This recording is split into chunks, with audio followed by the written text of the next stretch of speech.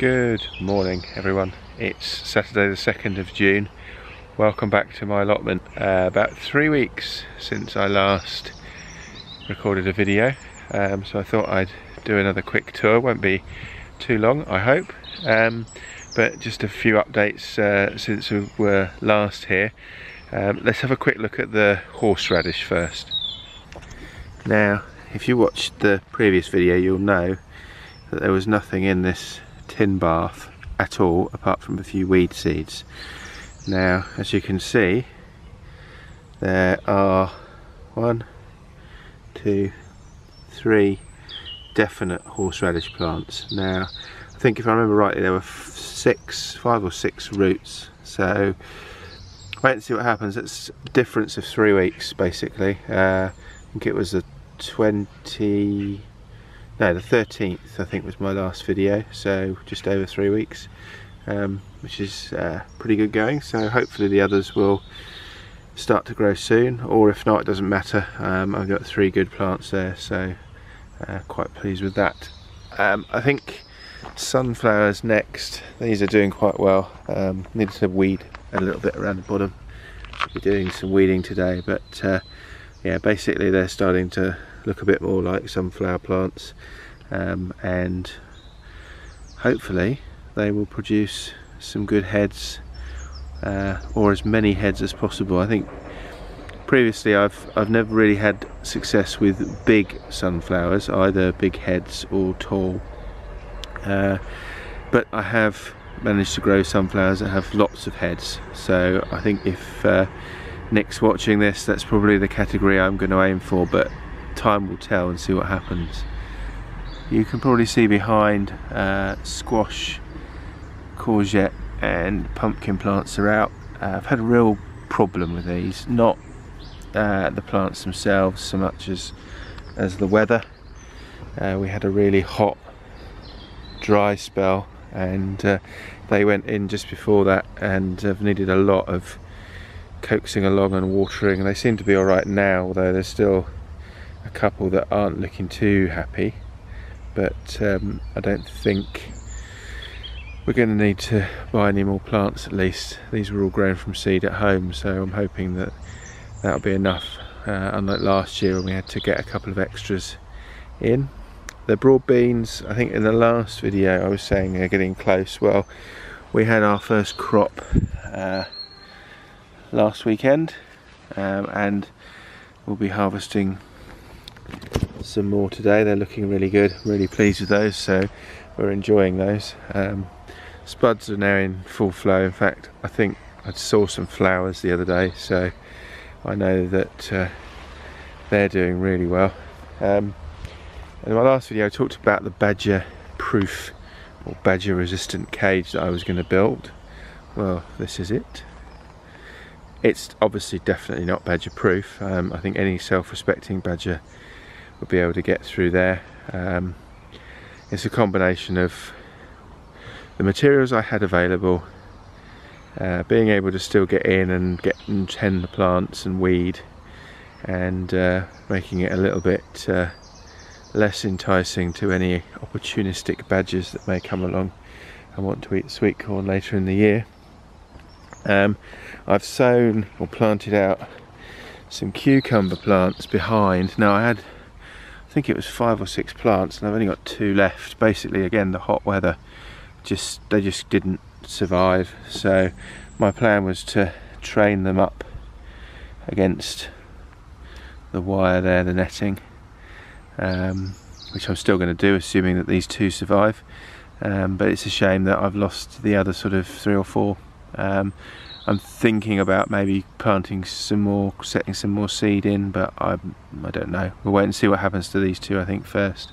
And I might, if I take a trip past the local nursery, I might pick some more up if they've got some. And then I've sown again behind a second sowing of lettuce and a first sowing of rocket, which doesn't actually seem to be doing anything at all. This was sown 2 weekends ago. There's possibly plants there, but difficult to say. Leeks, again, you'll recall from my last video, I planted 42 leek plants and lost over half of them probably to slugs. Well, things are looking up. One of my fellow plot holders had a lot of extra leeks left over and let me have some, so I managed to fill in all the gaps and also plant a 4th row, so an extra, I think it's 14 plants in a row. So up to sort of 56 plants now, and at the moment there's 1 or 2 maybe that hasn't made it. They're looking good.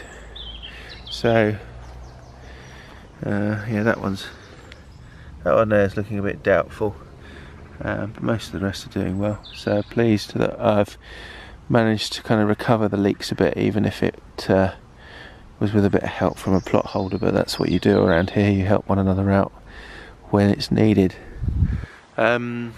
Fruit is doing well. Now got fruit setting on the loganberries, as you can see, and there's still a few more flowers on there to go.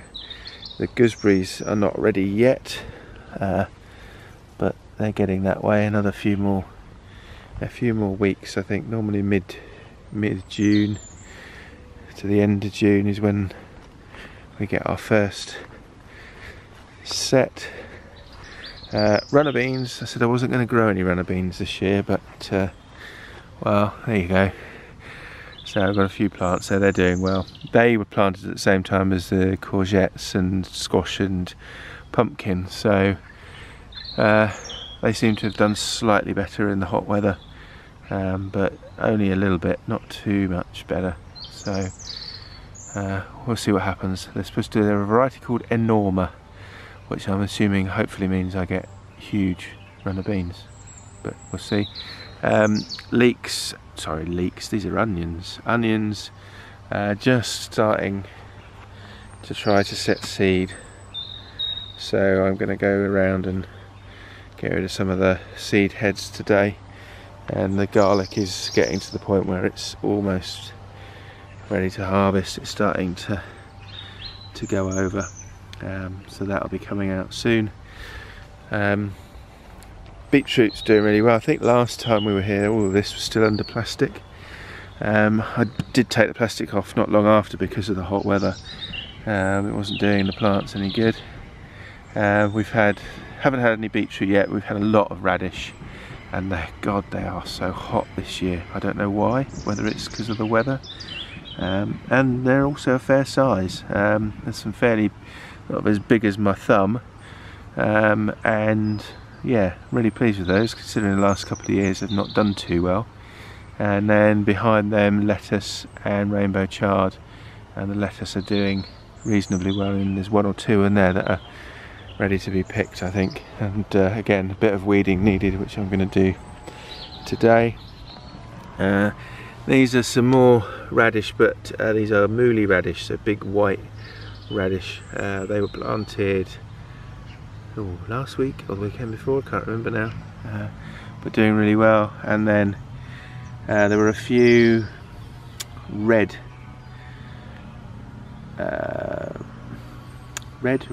Brussels sprout plants, sorry. Red Brussels, I can't even say it now, you know what I mean.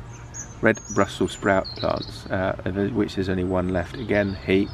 And then behind that, purple sprouting broccoli, which is also what's under that small green tent over there.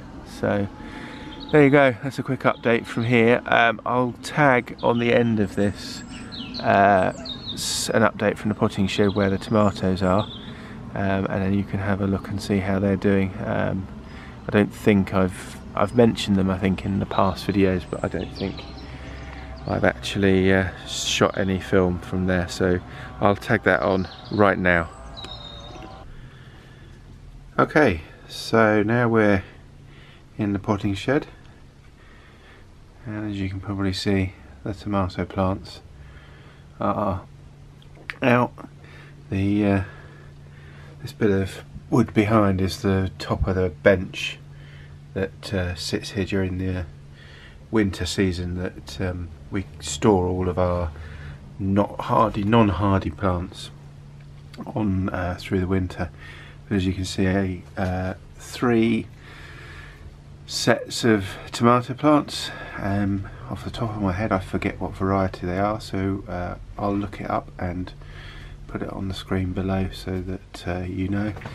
And I've got one more trough here which I've got some tiger stripe tomatoes which will go in there, but they're not quite ready to go out yet, so I haven't filled that with soil or compost yet. But I've got 6 sets of whatever these are. As I say, I'll put it on the bottom of the screen, and yeah, hopefully we're going to get a good crop. They've already got some flower cordons starting to come, some flower trusses rather, so hopefully later on this year we'll have some tomatoes.